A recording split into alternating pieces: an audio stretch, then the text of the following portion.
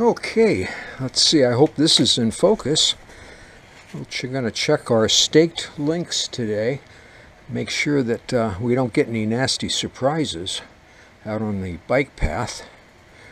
First we'll have to find our first riveted link. And here it is. You can see the difference there. And what we do is just run our fingernail over the back, make sure that it's extended beyond the plate on both sides. Easy to ask money. Good.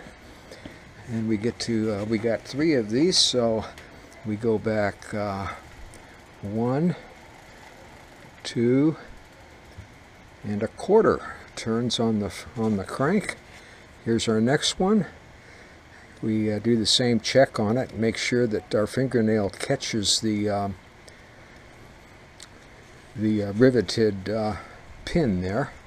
And the last one is 1, 2, and 1/4. There it is. And the same thing. Yeah. All looks good.